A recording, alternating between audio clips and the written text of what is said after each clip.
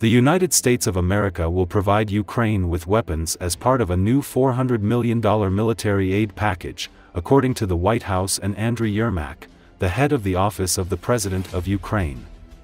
The text specifies that Biden has instructed Secretary of State Antony Blinken to allocate $400 million for Ukraine's needs.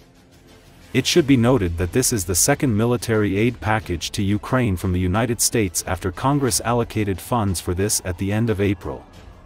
According to Yermak, the new U.S. package includes additional ammo for Patriot and NASAMS systems, Stinger anti-aircraft missiles, more HIMARS systems with ammunition, 155mm and 105mm artillery shells, and equipment for integrating Western launchers, missiles, and radars with Ukrainian systems. The Pentagon specifies Bradley infantry fighting vehicles, M113 armored personnel carriers, anti-mine vehicles with ambush protection, and trailers for hauling heavy equipment.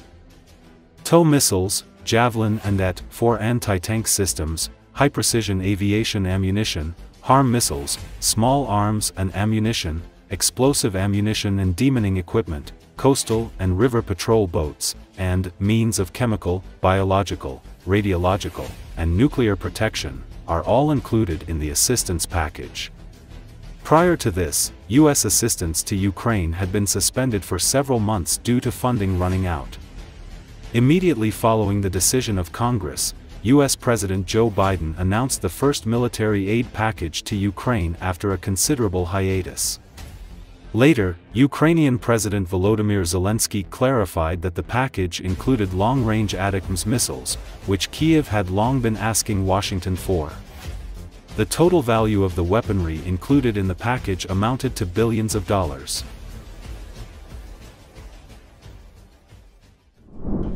Стоит акация, по ней въебались бабьяки, оторвало, короче, вот башню.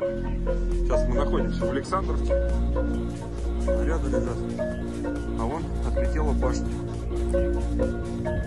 Сейчас подойдем к ней. Вот так. Бабьяки, короче, работали ночью.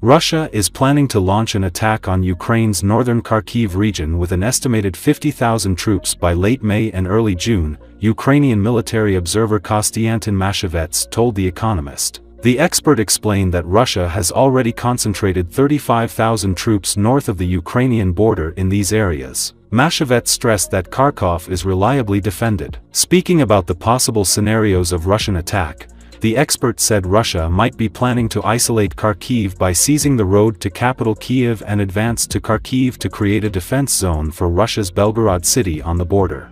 The commander of the 92nd Brigade, Pavlo Fedosenko, warned that the Russian army may also end up in the Dnipro, Kharkov and Kryvyi Rog cities in a few weeks if Ukraine does not fight for Konstantinovka, a small town in Ukraine's Donbas region and Drushkovka. It should be noted that Ukraine maintains tens of thousands of troops in the north of the country, far from the active battlefronts. Ukrainian Commander-in-Chief Oleksandr Syrskyi recently said he was sending more artillery and tanks sorely needed on active fronts to bolster northern forces.